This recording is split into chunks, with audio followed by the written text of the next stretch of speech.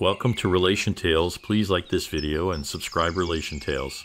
When my wife asked me if she could be with someone else just once, I got really angry. I was surprised and didn't know how to react. How could she say something like that after being together for 21 years? All I knew was that I had to make a big decision right away. Maybe I should have seen it coming. Everything seemed perfect, especially at that moment. It was a Friday evening in the middle of summer. I was enjoying a cold drink and watching a baseball game between the Cubs and the Cardinals. My dog Rice was next to me, half asleep, only waking up a little when I cheered for the Cubs. Except for the TV and my occasional loud reactions, the house was calm. My wife Tracy, who I've been married to for 21 years, was at a neighbor's house. My 18-year-old son and 17-year-old daughter were both staying with friends for the night. So it was just me, the dog, the Cubs game on TV, and some Corona beer in the fridge, along with a few limes I grabbed earlier. I usually didn't bother with the limes, but I decided to treat myself tonight since I had the evening to myself. I heard the front door open and close, thinking it was Tracy coming back from visiting her friend Lisa. Even though I heard someone moving around in the front of the house, they didn't greet me like usual, which seemed strange. But then I got distracted when the Cubs manager, David Ross, made a controversial decision, and I got really mad, startling the dog again. It took at least 5 minutes before Tracy finally came into the family room. She seemed contemplative, perhaps anxious.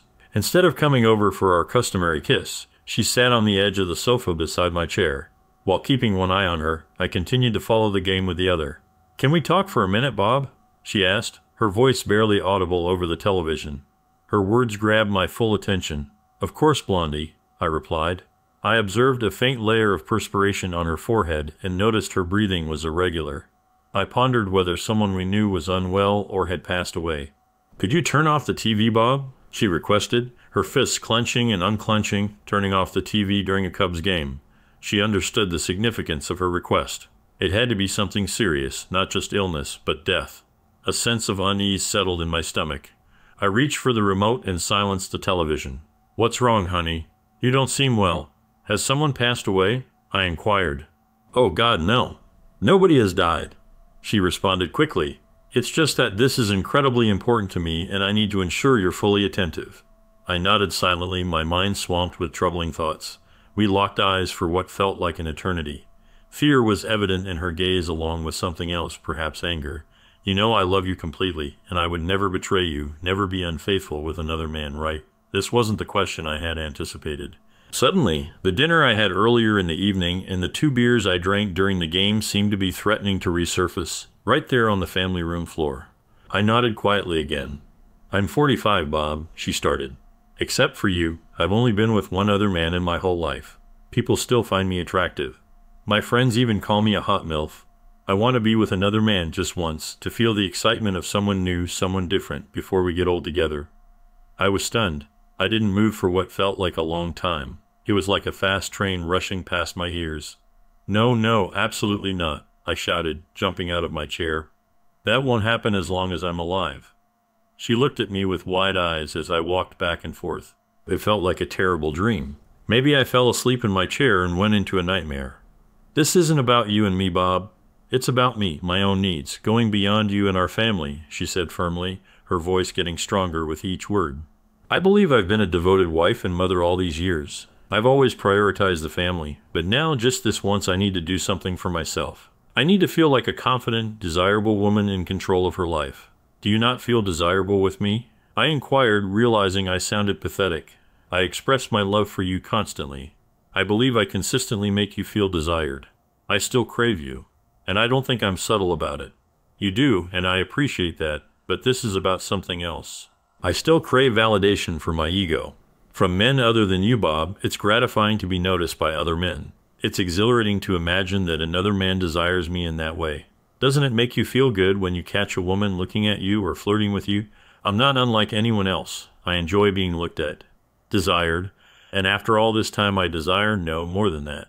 I yearn for the experience of going out on a date, being treated to dinner and wine, then pursued and desired by a different man, just for one night. Not love, just desire, one night. Then I would return home to you and be yours. Be a devoted wife and mother for the rest of my days." "You're far from just a devoted wife and mother to me, Blondie," I countered. "You're my everything. I can't bear the thought of you being with another man. I refuse to let you go to another man. You keep saying you love me. Why not demonstrate your love by granting me this? I know it's a lot to ask. Perhaps the biggest ask, and it would mean everything to me if you were to allow it, she insisted. No, it would be really silly for me to say yes to that. If you really cared about me, you wouldn't have even asked, I said. Haven't I been a good husband to you and a good dad to our kids? Shouldn't that count for something? But you had more partners than me before we got married. I just want things to be fair, she argued. Well, we never really talked about how many people we'd been with before we got married. All we talked about was promising to be faithful after we got married. And just so, you know, I've only been close with 4 women in my life, including you. So it's not like I've been with a lot of people, I explained. Oh, I always thought so. You had much more experience than me, she admitted. You seem to know so much more than I do. I've done a lot of reading on the subject. I want to make you happy in every way I can. So you're still firmly against it then? She inquired. Not only am I firmly against it, but I'll be contacting a lawyer first thing Monday morning to begin divorce proceedings, I declared, noting the shock on her face. But, she stuttered. I understand this must have been difficult for you to ask for, which tells me you're serious about it. That also tells me you won't give up easily, I said. It means you might eventually try to do it behind my back. I no longer trust you not to, unless you've already done so, and this is just a way to seek permission after the fact. No, I swear I haven't been with anyone else. I promised I wouldn't cheat on you, and I meant it, she pleaded. But now that I know you want to, you might see it as not cheating since you've asked, I stated, locking eyes with her. Her avoidance of eye contact conveyed all the information I needed. Are you really willing to tear apart our family, even though I haven't done anything yet? She questioned, her voice hoarse. If you've mustered the courage to ask, it suggests you've been contemplating this for a while. And that indicates you already have someone in mind. Perhaps he's been involved in the planning too. Lunches, dinners. Emotionally, you've already betrayed me. By the way, who is he? I inquired. I didn't have anyone specific in mind, she replied, her gaze fixed on a spot on the wall behind me. The silence stretched for about 15 seconds as I bore into her with my stare. She flushed crimson when she met my eyes, registering my disbelief. You don't need to know, Bob, she murmured. Well, technically, no, I don't. But I'm curious about the man who's causing trouble in what I thought was a strong marriage. You can tell me, or I can talk to all your close friends, your boss, and everyone you work with, I warned. Her mouth fell open in surprise. You wouldn't, she started. Wouldn't I? What do I have left to lose? My life's already a mess, my marriage is ruined. A little embarrassment doesn't matter much to me. What about my embarrassment? She cried. I just shrugged and tried to hide my smile. What's your name? I asked firmly. Dan Wilson, she replied softly. Please, Bob, don't hurt him. I can't promise anything, I said. I grabbed the remote and went back to watching the game. She sighed, holding back tears, got up from the couch, and went upstairs to our bedroom. I sat glued to the Cubs game, but my mind was elsewhere. I couldn't recall what aired on TV afterward, but I remained in front of the screen for at least another 2 hours. Despite my efforts to conceal my emotions from my wife, the truth was I felt utterly devastated. I had no inkling that she was contemplating being unfaithful. Looking back, I realized I should have noticed signs of her discontent with me or our life together. Over the past 3 months, Tracy had grown increasingly distant, not only from me, but also from our children. In fact, it was our daughter Sherry who first observed it, asking if Tracy and I had been in some sort of disagreement. The closeness between us seemed to have diminished, I observed. Our frequency of sexual intimacy, which used to be 2 or 3 times a week, had decreased to once every other week despite my efforts. I began to wonder if she might be experiencing some early changes. Furthermore, there were instances of her taking phone calls outside of the room, which was a new behavior, along with nearly constant late-night texting. When I asked about it, she attributed it to Lisa, who supposedly was dealing with issues in her marriage with Jerry. This intrigued me because Jerry and Lisa lived just 3 doors down from us, and I had no idea they were encountering any problems. Over the weekend, I dedicated considerable thought to my available choices. I informed Tracy of my intention to initiate divorce proceedings promptly, but before doing so, I needed to thoroughly evaluate every aspect of my marriage and family. It wasn't difficult to comprehend why other men might be attracted to Tracy. I first met her when we were both 21, and even at 45 she had only gained 10 pounds despite having 2 children. Complemented by ample breasts and a firm buttocks, along with her youthful appearance, made her seem closer to 35. I often pondered how I ended up with Tracy, considering she was clearly out of my league. Although I'm not unattractive, standing at 5'11 and weighing 175 pounds, men like me don't typically end up with someone who was the prom queen just 3 years prior in high school. Our paths crossed in an astronomy class at Purdue University during our junior year. While I was taking it for enjoyment, Tracy needed it to fulfill her science requirement. Being somewhat of a geek, I was more than willing to assist her in passing the class, knowing that science wasn't her forte. As the first semester drew to a close, we found ourselves studying in my dorm room when Tracy suddenly leaned in and kissed me passionately. I reciprocated the kiss with equal intensity. "Damn, for most of the semester I thought you were gay," Tracy remarked after we broke the kiss. "No matter what I did, you never seemed interested." I was definitely interested, but I had no clue it was mutual. "I was just trying my best not to drool over you," I replied. We immediately entered into an exclusive relationship. I didn't have much experience in bed, but it seemed really important to her. She never complained and seemed to like everything we did, probably because I read a lot about it. While my friends were into adult movies, I studied what they did in them. Tracy found it helpful right from the start. During our second time together, I was able to make her pass out with something I said. When she woke up 2 minutes later, all she could say was, "I love you, Bob." 2 years after we finished school, we got married. 3 years later, our son was born, and then our daughter. We were doing well financially. I worked in it, and she was a banker after she went back to work when our youngest started school. Our son was getting ready to start college at Ohio State in a couple of months, and our daughter was almost a senior in high school. In just 2 years, we would be empty nesters. We've been talking about our future plans, including travel, for the past few months. I had been in love with this woman for nearly 23 years. On one hand, ending it all because she requested permission to cheat seemed overly severe. But on the other hand, her reaching the point of asking was a significant issue. I wasn't naive. I understood that if she was desperate enough to seek permission to cheat, she might resort to doing so behind my back, especially since she disclosed it to me and didn't perceive it as cheating, though I did. Moreover, there was the issue of her already engaging in an emotional affair with Dan Wilson and planning this act of physical infidelity together. Could I ever forgive that? I immediately contacted a divorce attorney on Monday morning and scheduled an appointment for that Thursday afternoon. Meanwhile, Tracy attempted to convince me against filing for divorce. "We haven't done anything, Bob." "We won't," Tracy pleaded. "Is it because you genuinely don't want a divorce or because you know it's wrong?" I inquired. She avoided eye contact and remained silent. "You're still hoping I'll change my mind and allow it, aren't you?" Her hopeful expression sadly confirmed our inevitable fates. I had Tracy served with divorce papers a week after meeting with my attorney. We resided in a no-fault state and had similar incomes, simplifying the financial aspects. With the children nearly grown, arrangements would be made gradually, with a non-custodial parent responsible for child support for a year. The plan was to sell the house and divide the proceeds, wrapping up our 21-year marriage. However, things didn't proceed as smoothly as anticipated. Tracy retained a skilled attorney who persuaded the judge to mandate 4 counseling sessions with the possibility of more if deemed necessary. The counselor, a woman in her mid-30s, shared the viewpoint of my children and Tracy. If my wife hadn't committed adultery, why was divorce deemed necessary by me? I relayed to the counselor the same sentiment I shared with Tracy and my children, that I viewed her proposition for extramarital relations as a breach of our marital vows. As a result, I no longer felt I could trust her as my spouse. Though I may still harbor some love for her, I couldn't remain married to someone I couldn't trust. "But I won't ever entertain such an idea again, Bob. I only need you, please," she implored repeatedly throughout the majority of 2 counseling sessions. "You're set in your decision, aren't you, Mr. Rasmussen? Your conviction is clear in your ease," remarked the counselor toward the conclusion of the second session. "I will cease prolonging this charity and advise the judge to proceed with the divorce unimpeded. While my personal opinion holds no weight, I'll offer it nonetheless. I believe you're making a grave error here. Your wife hasn't engaged in infidelity, at least not physically. So it appears that marriage counseling would be welcome to salvage your long-standing relationship. Your wife seems ready to do whatever it takes to keep our marriage and family together." I felt uncomfortable hearing this. I really care about Tracy. I didn't decide to end our marriage easily. "Dr. Baker, we see things differently.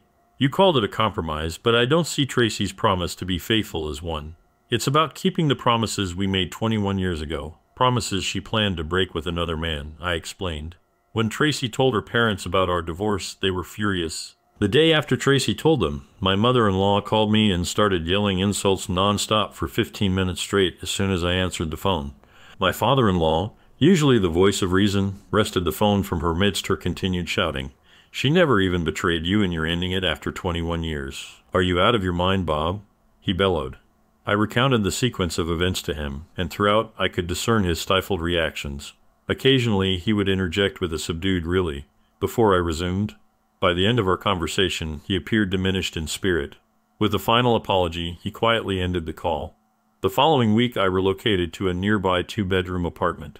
While my daughter chose to remain with my wife until she started college the following year, I thought the extra room might prove useful if either of the kids wanted to stay over. Despite understanding my reasons for divorcing their mother, both children were upset with me. A few days after moving into my new place, I had a cordial phone chat with my neighbor Jerry. I let him know that his wife Lisa seemed to have played a role in my wife's plans with Dan Wilson, and Tracy had mentioned that there were issues between Jerry and Lisa. I assured Jerry that I didn't suspect him of being involved in the breakdown of my marriage, but it seemed like Lisa might have had a hand in it. Given Lisa's closeness to Tracy, I couldn't help but wonder if she was also arranging something with another man. "Oh damn," Jerry muttered on the phone. "So you're saying I might be in trouble too? Does your lawyer offer group discounts?" The rise of social media has its pros and cons. For me, a positive was that I could gather plenty of information about Dan Wilson without needing a private investigator, saving me a lot of money. Wilson, a colleague of Lisa's, had moved to our local office from Cleveland around 6 months before my marriage fell apart. He had a beautiful fiancée who was still looking for work in our city, so he frequently traveled back to see her on weekends. It seemed he was trying to arrange something with my wife for when he was in town, so he could have a warm welcome in both places. I wondered if Tracy was even aware of Wilson's fiancée. That was all in the past now, except for the call I made to Wilson's fiancée. Soon after, I received word from several sources that Dan's wedding had been called off. His fiancée expressed that he was free to be with his old lady full-time. Did I mention that his fiancée was the daughter of a very wealthy man? 2 weeks before my divorce was finalized marked my 22nd anniversary with Tracy. I couldn't deny the pain of what I had lost, but as I sat in front of my Swanson TV dinner, the more convinced I became that I was making the right choice for myself. Remaining married would have meant a lifetime of suspicion and searching for signs of her infidelity. I was certain deep down that she would inevitably find a way to betray me. She couldn't stand losing and would view not getting her way as a defeat that needed correcting. I took a sip of single malt and retired to bed by 10 p.m. Happy anniversary to me. At about 1 o'clock in the morning, my phone rang and I realized that my future ex-wife was calling. At first, I wanted to transfer the call to voicemail but decided to answer because I was already awake. She was moaning and breathing heavily. I could clearly hear sounds of lovemaking. I knew those sounds well enough to know she wasn't pretending. Even though I wanted to hang up, I couldn't move while I listened to Tracy encouraging her partner, probably Wilson. I stayed on the line for another 2 minutes, enough to hear them finish. I wished I had a phone with buttons so she could hear the phone hang up. At that moment, all my doubts about getting divorced disappeared. Following my lawyer's advice, I had gotten into the habit of recording all my conversations with my wife. As I sat there, feeling nervous, I called my in-laws. When my father-in-law answered, I played the 3-minute recording for him before hanging up. I was sure there wouldn't be any more unpleasant exchanges like that in the future. Unlike my wife, I didn't seek solace in the company of others until after the divorce was finalized. It was over a year before I took another woman to bed. Admittedly, my social life suffered. It had been 24 years since my last date, and with no intention of dating again, I hadn't kept up with the scene. That turned out to be a grave mistake, as the dating world had evolved rapidly, leaving me behind. I acknowledged that part of my hesitation to date stemmed from fear. I dreaded the possibility of another emotional blow. I had loved Tracy deeply, and her betrayal blindsided me completely, without even a hint of warning. One noticeable change I observed since my last stint in the dating world was the shift in women's attitudes. Back then, it was typically one-sided. The man took the lead, choosing who to pursue, asking them out, planning the date, and footing the bill. Nowadays, it seems like women are taking on more assertive roles in dating, sometimes initiating the pursuit themselves and having opinions on how the date should unfold. They even occasionally contribute financially. At times, I felt like a relic trying to keep up with the pace of modern dating dynamics. Being back in the dating scene revealed to me that Tracy's Sudan selfishness wasn't an anomaly. Alongside this newfound empowerment, women in today's dating scene appear to be more focused on themselves. Many prioritize their own desires, sometimes at the expense of their partners. It's a me-first mentality that I've encountered all too frequently, and it's a recent development that I've witnessed firsthand. I will not complain about the physical side of intimacy with a 20-year-old woman. Of course, it was quite intense at first, and I thought I might have strained a couple of muscles. But once I adjusted to the physical demands, the pleasure became incredible. I don't want to discredit Tracy's abilities in bed, but at 45 she couldn't match the energy and flexibility of a young woman. Admittedly, I didn't have the stamina of a young man either, but I made up for it with my tongue and finger skills, which was my forte. However, I was not only interested in younger partners. I've had women between the ages of 25 and 55. I can say that I am open to all ages. However, I usually gravitated towards the women of my age with whom I felt most comfortable. After enduring a challenging week, I concluded a meeting with a new client situated on the distant side of town. Still dressed in my business suit, I decided to make a pit stop at the bar of a posh hotel restaurant. Perched on a tall stool, I ordered a shot of Glenmorangie single malt. I got there around 7 o'clock. About an hour later, a lively group of women from a bachelorette party came in and took over some reserved tables. There were about 15 of them, and they seemed really energetic. I was curious, so I decided to stay a bit longer and watch them while I ordered food at the bar. As expected, the bride-to-be was the center of attention. She was a pretty young woman, around 25, with long light brown hair and expressive brown eyes. I have a soft spot for long hair, so I found myself really interested in her, watching her for a few minutes before looking at the rest of the group. That's when I saw another woman who looked to be around 40. She seemed like she was in charge of the evening, keeping an eye on both the innocent and not-so-innocent younger guests. She looked a bit uncomfortable in her black skirt that was riding up her legs as she sat. She attempted to readjust it several times in the initial moments, albeit unsuccessfully. I couldn't help but smile inwardly. She indeed possessed attractive legs. Moreover, she seemed to possess a prominent bosom, not entirely concealed beneath the snug lavender silk blouse she wore. The blouse boasted a modest V-neck, its neckline descending, revealing her seldom-seen exposed alabaster skin. Her ensemble perhaps leaning towards a younger demographic than she might typically opt for, suggesting it might have been created by one of the younger women in the group. I silently commended whoever selected and encouraged her to wear it. The women appeared to be thoroughly enjoying themselves, engaged in laughter, libations, and refreshments. As a three-piece ensemble commenced playing, several women rose to dance with one another. This display of women dancing together seemed to embolden other men in the bar, who gradually approached the women on the dance floor and those seated at tables except for their chaperone. After waiting for approximately 10 minutes without anyone approaching the chaperone, I determined it was safe and approached her. With her dark brown shoulder-length hair and bright green eyes, she reminded me of Jacqueline Bisset during her prime. Equally significant was the absence of a wedding ring on her finger. She blushed a lovely shade of pink when I invited her to dance. Initially hesitant, she eventually agreed, despite receiving teasing remarks from nearby younger women as she stood up, adjusted her skirt, and took my hand. The first two dances were lively, and I silently thanked my ex-wife for insisting I learn how to dance. The subsequent dance was slow, and I was pleasantly surprised when she leaned into me. Her hair carried the scent of white shoulders, which amused me as it's not typically favored by younger women. We engaged in conversation as we moved across the dance floor. I learned her name was Kathleen Franks. She was the bride's aunt, and she served as the group's chaperone. After thanking me for the dances, Kathleen began to leave the dance floor following the slow dance. However, I held onto her hand and invited her to join me at the bar. She initially protested, citing the need to watch her girls, but I pointed out that she could still keep an eye on them from our vantage point at the bar. We observed the younger women and engaged in conversation. It came to my attention that she was actually 48 years old and had gone through a divorce after a 15-year marriage. She shared with me that her ex-husband, a wealthy man, had replaced her with a younger wife who was 27 at the time of their marriage 3 years ago. She also mentioned that her attire was chosen by her niece, the bride. She thought her outfit was a bit too young for her usual style. I told her I thought it looked great on her, and I might have said something nice about her pretty shoes. I've learned over the years that women like it when you compliment their shoes. "Do you think I look okay in this outfit?" she asked innocently. "You look amazing," I said honestly. If I had liked her outfit before, I liked it even more now, seeing how happy she looked. We talked for about 15 minutes. She noticed I wasn't wearing a wedding ring and asked about it. She seemed surprised when I mentioned that my ex-wife had never physically cheated on me. "I'm quite traditional," I clarified. "She betrayed me emotionally and was planning to do so physically. I couldn't trust her anymore. You can't claim to love someone while desiring someone else sexually. I understand, she responded. Everyone has their own boundaries. A few minutes later, she returned to the bridal party table, but she was still open when I asked her to dance again about 30 minutes later.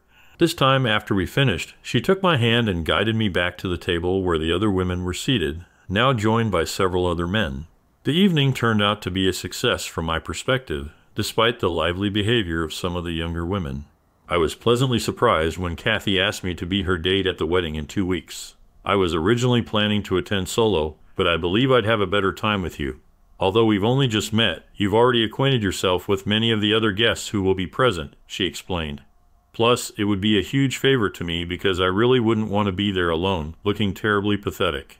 I certainly wouldn't want you to feel that way. I'd be more than happy to accompany you to the wedding, I replied. Just let me know what color you'll be wearing, and I'll select a suit that complements it. She leaned in and planted a quick kiss on my lips. Ooh la la, teased some voices from the end of the table. I grinned, while Kathy blushed once more. I could definitely get used to that. While not dancing, I sat with Kathy. At one point as we were seated, I found myself keeping a watchful eye on the bachelorette, some of whom were visibly overindulging in alcohol. Given that I am the father of a teenage girl, it was only natural for me to adopt a protective stance. My attention was drawn when I observed a young man guiding one of the girls towards the restroom. Politely excusing myself from the table, I swiftly and discreetly intervened, arriving just in time to intercept the young man before he could usher the girl into the men's restroom. The young man regarded me with contempt, evidently unimpressed by an older gentleman in formal attire. Granted, at 5'11" and 175 pounds, I hardly strike fear into anyone at first glance. Nevertheless, I'd like to believe I'm still in decent physical condition, having endured my fair share of hardships in my youth. Sometimes, you have to be ready for unexpected fights to do the right thing, like protecting a young girl from being hurt by that boy. I'd hoped someone would step in to protect my own daughter if she needed it. Let go of my hand and leave her alone, old man, he growled at me. She can take care of herself if she wants, he said. I let go of his hand, but with my other hand, I grabbed his head tightly and hit it hard against the wall next to the door. It made a loud crack in the wall, which seemed to shock him. Suddenly, he didn't seem so sure of himself, and he let go of the girl. It seemed like he didn't want to fight anymore. The club got quiet as people noticed what was happening. As soon as I started taking Alicia back to the bachelorette party, Katie and the rest of our group came up to us, took the woman by the hands, and escorted her back to the table. I found myself face to face with the restaurant manager and other employees, fearing that I might be reprimanded. To my surprise, the manager reached out and thanked me for intervening and helping the young woman. The authorities have been contacted. This individual is being taken into custody. They will likely request your details and your version of events, but I believe you have nothing to worry about. By the way, your drinks for the remainder of the evening are complimentary. Thank you once again, he stated. Wow, that was quite the ordeal, remarked Wanda, the bride-to-be, as I returned to the table. Thank you for being attentive to more than just Aunt Kathy. How did you spot that? Kathy inquired. I'm supposed to be keeping an eye out, but I was completely oblivious. I feel terrible about it. Don't blame yourself. It's easy to lose track of 14 girls in a bar if you're not a professional security guard or a dad. Dads, well, most of us, possess what I like to call dad vision. I engaged in conversation and banter with the ladies at the table until they decided to move elsewhere for the rest of their evening. Saying goodnight, I shared a gentle kiss with Kathy, feeling pleased with myself and having her contact information saved in my phone. Find a private space, one of the girls quipped, prompting laughter from the group. As I watched the women leave the restaurant, I lightly licked my lips, tasting Kathy's lipstick. Returning to my original spot at the bar with my drink, the bartender remarked, "Looks like things went well for you." "Who would have thought?" I replied with a laugh. "A bachelorette party. Give me one more drink to toast my good fortune before I leave." My newfound companion, Sean the bartender, received a generous $1.20 tip for the evening. Kathy donned a light blue dress for the wedding, so I opted for my dark blue pinstripe suit. I wore what I thought was the right outfit for the room. We looked good together, and some of her family members liked how we looked.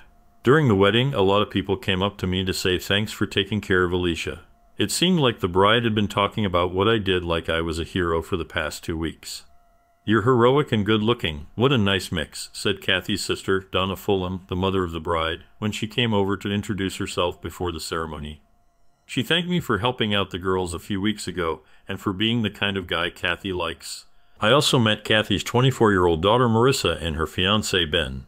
When we met, Marissa said, "Well, at least one of my parents isn't trying to date someone from my school." She warned me that her dad probably wouldn't like me if he met me. By the end of the party, I felt sure that Kathy and I had a future together. I introduced her to my children a month later. While my son quickly warmed up to her, my daughter remained somewhat distant. She harbored some resentment towards me for divorcing her mother, despite her mother not having cheated on me. However, my son understood the situation. With his own serious girlfriend, we had a thorough conversation about fidelity and its importance to each of us one night. My wife, Kathy, and I entered retirement a few years back. To mark our 25th anniversary, we embarked on an Alaskan cruise. Using a daily Key Alice and Astroglide, we engage in intimacy every morning before starting our day. At our stage in life, it's more about fostering a connection than purely physical intimacy. All three of our children have tied the knot and are thriving, blessing us with a total of 6 grandchildren. I've only talked to my ex-wife a few times since we got divorced. It's mostly been during our kids' weddings and holidays. She's gotten married and divorced again since then, and she often blames me for her situation. She keeps telling our kids that I never cheated on her during our marriage. Some people just don't understand. Second story, my wife cheated on me with a younger man and continues to talk to him. This is pretty raw still, but I was coming home with my wife, 49, when she got a text message and the car announced, "You have a message from George." I, 54, asked her who was George. She wouldn't say and wouldn't let me see the message and admitted she had an affair. She left, said we were over, and was gone while my whole world exploded on me. She came back and we talked. She said she didn't know if she wanted to stay together, but would give it a try. She also asked me to show her how to block George's number. That same day, she said she left her purse in her car and was gone for a bit, so I went to check and found her texting George. I called her out on it, and she said, "I just blocked his text. I didn't say I would never talk to him again." She got mad and drove off. Months ago, she asked me to set up her phone so she could be tracked on Google Maps for safety. I didn't follow her, but she texted me saying that by telling my family and our son, I had embarrassed her. She wanted a divorce, but we agreed to live together because neither of us could afford to move out. Today, she said she's willing to go to counseling, but still wants to talk to George because he's her only friend. I told her I don't care and I'll see if she keeps talking to George. If she does, I'm ending things, but I'm stuck in the apartment with her until August. She's only known the guy for less than 10 days, but they seem to have become close friends, which I think is unacceptable. I can't even express how I feel. I haven't cried in so long, but now I am randomly crying and feeling so much despair, humiliation, and loneliness. I don't trust her or anyone else for that matter. She went to take our son to an appointment, and I obsessed over whether she was talking to George. I thought about killing myself, but the thought of her and George spending my life insurance bothers me to no end. I now am just waiting to talk to the counselor to vent my feelings. I still love my wife and told her I could forgive her, but she needs to talk to me and quit this crap with George. She hasn't given me a straight answer yet. Thanks for joining us on this chapter of Relation Tales. If you were moved by these stories, hit that subscribe button and ring the notification bell. Don't miss out on the upcoming emotional roller coaster of relationships. Your support means the world, and we can't wait to share more compelling tales with you. Until next time, remember, every relationship has a story worth telling. See you soon.